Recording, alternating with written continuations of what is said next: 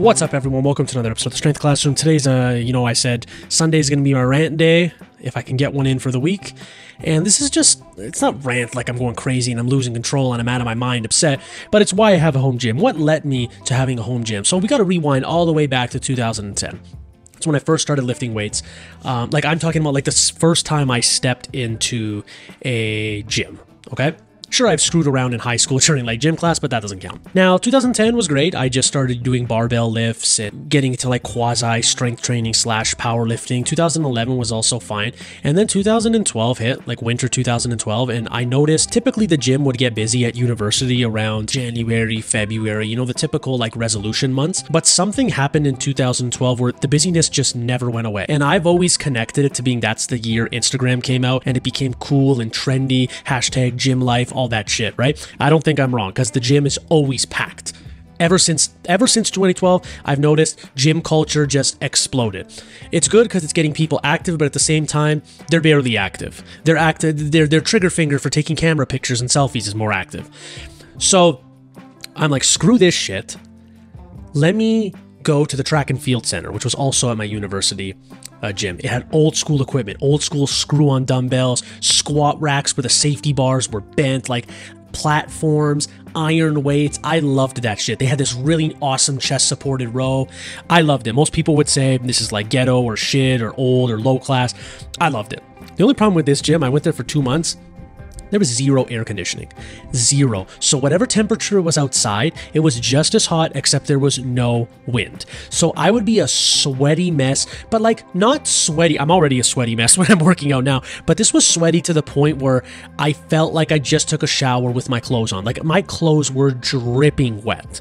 It was fine in the winter, but once summer came around, it was ridiculous. So I'm like, you know what? I don't like any of the fitness centers near me. Back then, fitness wasn't as popular, so many of the community centers or recreation centers near me didn't have squat racks, didn't have benches. They just had like a Smith machine and that's pretty much it. And some dumbbells and then typical other, like, I call it old people equipment because that's who uses that stuff. I'm like, you know what? Let me just scrap together some money. I'll get a bar, a rack, bench, adjustable dumbbells, and that'll be enough to set me for a little while. And it did. And I've basically never regretted that situation or decision ever. Let's talk about what having a home gym has allowed me to do. I avoid entering a gym that lacks good equipment.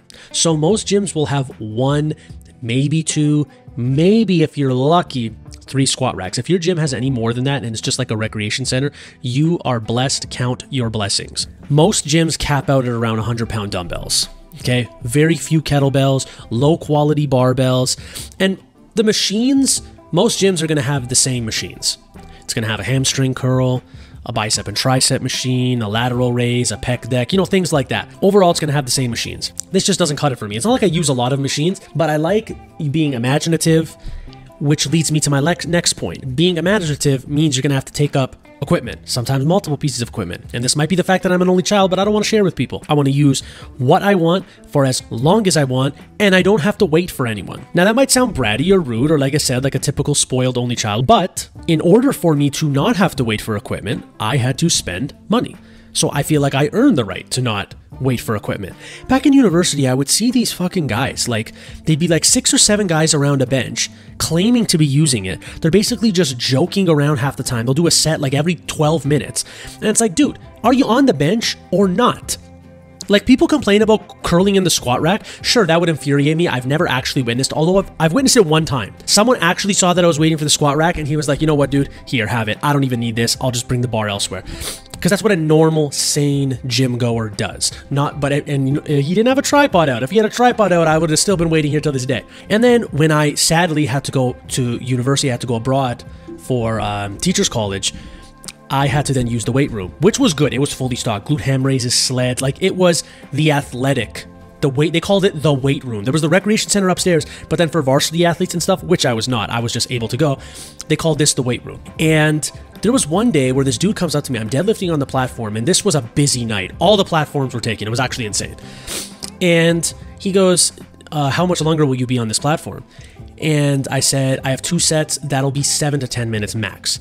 I was going pretty heavy. He goes, oh, but I'm a varsity athlete. And I went, okay, good for you. And then I put my headphones back in. Like, I don't know what the hell that was supposed to mean. And he's acting like he had priority, which, you know what? If that was the rule, if varsity athletes had priority, that's fine. I'm a rule follower. If I feel the rules are fair, then I'm a rule follower. And then later, when I'm done, I see this banchode doing 65-pound overhead shrugs with bumpers on a platform.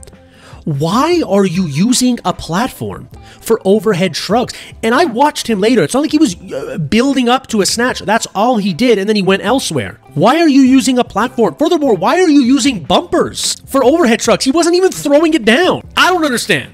Okay? I don't understand at all.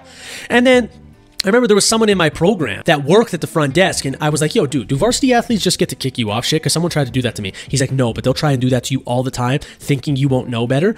And the only time they'll kick you off is if they're with their strength and conditioning coach, and they won't kick you off. They will ask you politely and accommodate you, which brings me to my next point.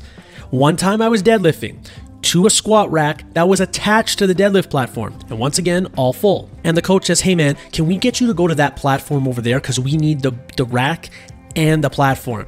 And I really didn't want to move, but I'm like, you know what, there's no reason I have to stay. All I need is a platform. And I'm like, can you guys just give me a couple of minutes and I'll walk the weight over there? They're like, no need. The three dudes picked up the 315-pound barbell and moved it over to the platform. It was done in 2 seconds. That is positive gym culture for you. Now, another reason I wanted a home gym is because I have made this space mine. Sure, it's crammed in a small little space, but I can get a lot of shit done there. In order to get to a gym that has the same equipment as me or similar, I would have to probably drive like 30 to 40 minutes one way. And that's a lot, considering your workout might be an hour and a half. Tack on driving, that's damn near half your day if you're working, which most people are. So I didn't want that option. I just like having it in my basement. When I can afford a detached house, maybe I'll put one in my garage. Yeah, that is out of the question, driving so far for a good gym. Now I will say, most gyms have improved over the years. I think a lot of gyms are installing turf, installing more squat racks, which is a positive. But at the same time, it's being offset because there's more people using squat racks and stuff because they're being influenced by Instagram, which sounds like a good thing, but it's not, because all they're going to do is get in my fucking way. As simple as that. Like, I've been saying I'm going to go to my wife's gym and work out with her, but like, I don't want to kill someone. That's close to the truth. Like, if my workout flow gets disrupted, I kind of get a bit annoyed. That's another thing I just like, being by myself and working out and just, you know, hearing the music, the weights slamming into the floor. It's like therapeutic for me. I have my own little flow. It just, no one gets in the way. And that's what I like. But one of the biggest reasons, and I can't believe I left it till the end of the video, it's first on my bullet point to talk, somehow I skipped over it, is the noise shit. When I was in university, they had one platform, one. And the rule was you use rubber weights if you have to deadlift on the platform, not bumpers, just rubber ones. And if you are off the platform, you can deadlift, but you have to use metal plates or vice versa. I can't remember. All I remember is the rules didn't make sense because I would abide by the rules. And then the front desk person would come up to me and tell me to do the opposite. So the next time I would do the opposite and the desk person would say, hey, you have to do this, and told me something that contradicted what the other person told me. So I just, one day, I didn't snap, but I was like, can I ask you a question? Is it a different rule for every person that works here? Because I'm only doing what the last person told me to do. I'm not just going rogue here. And then one day, I had barbell rows, okay? 225. I was doing them like pendulum style, very explosively. Someone comes up to me. You know there's offices under the gym. Well, did I tell you to build fucking offices under the gym? Who builds a gym on top of offices? The gym should be at the bottom floor. And I don't complain about noise. I understand it's a gym. It's not a library. You know what I don't like? The sound of 17 treadmills running at the same time going, I don't like that sound, but I don't say shit because I know that's that person's workout and that's what they want to do, and it's a public space and you just have to put up with it. That's the type of shit I don't like. Building offices under gyms. And one person had the gall, the audacity to tell me that I was going to break the floor because the building has a weak infrastructure. Well, if that's the case, we have too many people in here. I don't want to be in this gym anymore if it's got a weak infrastructure. What a stupid, stupid thing to say to someone. Go get yourself a home gym if you got the space.